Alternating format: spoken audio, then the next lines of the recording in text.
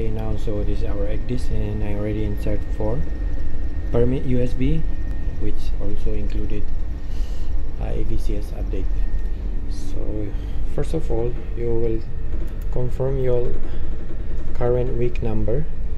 So you will go chart and ENC update report.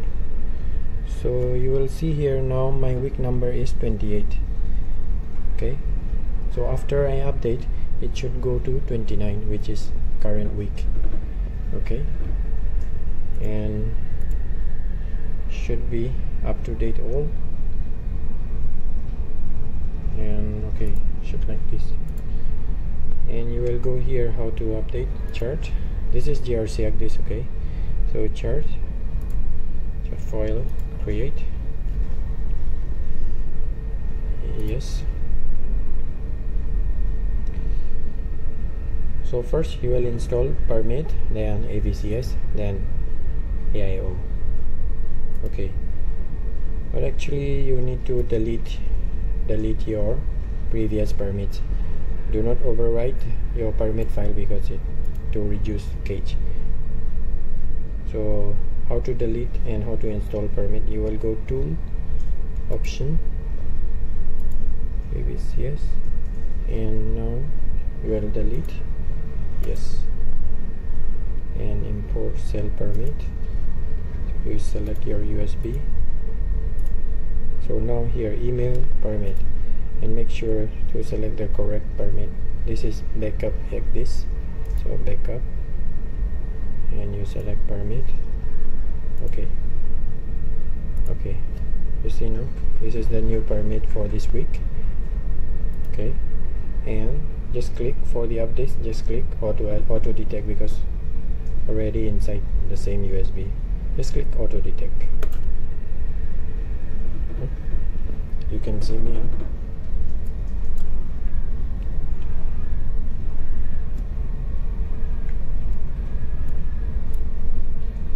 I forgot to tell. Always open this lock. Always open this lock to see what is happening here. To see, so before I install my permit complete. Okay, so now this is the updates. Just don't click anywhere. Do not click anywhere. Just click here, import updates, and it will ask to install all. Just click OK. Then wait, and you will see here what is happening here. So now then confirm enable to import updates must be 0 charts. So now I finish for the AVCS, then I will go to AIO. Okay, so this is the AIO USB. Wait a few seconds and just click auto detect. And this is AIO update, so just click import update. Okay, then here you will confirm already this is AIO, you already updated. Okay, so it's quite easy, and then you will confirm your status.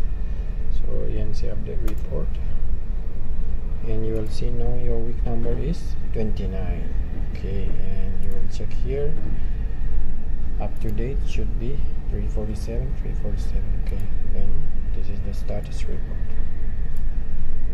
Okay, that's all for the weekly update, and do not forget to update.